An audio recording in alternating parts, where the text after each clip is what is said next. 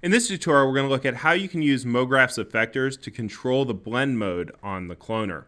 So in a previous tutorial, we already looked at how the blend mode will allow you to smoothly interpolate between the objects that are children of the cloner. So here we have one version of the snowflake. I'll hide the axis. And here we have another. And here you can see that in the grid array, we've got that first version and the last, and we're smoothly interpolating between those two versions. Well, what we want to do now is actually control this with effectors, which is where things really get fun. And so the first thing you might want to do is zero out the blend state so that all the clones are the same. And to do that, what you're going to do is go in and add a plane effector. And again, make sure that the cloner is selected so that the effector is automatically applied. And the key parameter here is the modify clone. We'll go ahead and turn off position for now. And we'll just go ahead and increase the modify clone. And you can see now with modify clone at 100%, we're getting the final blend state on all of the clones. Now, to get the initial blend state, you might think that you could just do minus 100%, but that doesn't really work out. So what you need to do instead is basically invert the effect of this particular effector.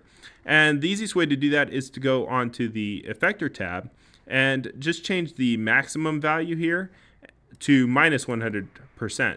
And that basically reverses the whole effector. Now, of course, we can layer additional effectors on top of this and take advantage of Falloff. So let's go ahead and add an additional plane effector. And again, in the parameter tab, we're going to turn off position and modify clone 100%. And you can see as I did that, we made those clones all the final blend state. And I'll go into the Falloff tab here, and we'll just enable the linear Falloff, and I'm going to rotate this 90 degrees. And now, if I show my axis, I can move the Falloff zone here and actually blend between those snowflake states. So that's something else we can do.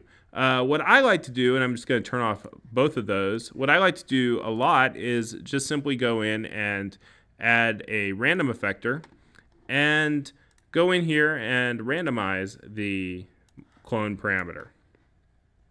So now we've got all of these random snowflakes, and if I want to change the distribution, I can always go in here and adjust the seed value. And what's also kind of cool is if you go in here to the random mode, you can change this to noise, and now it's actually going to animate between the various blend states. That's a little bit too fast, so we can bring the animation speed down to something like 25%. And I think that's kind of a cool effect there as well.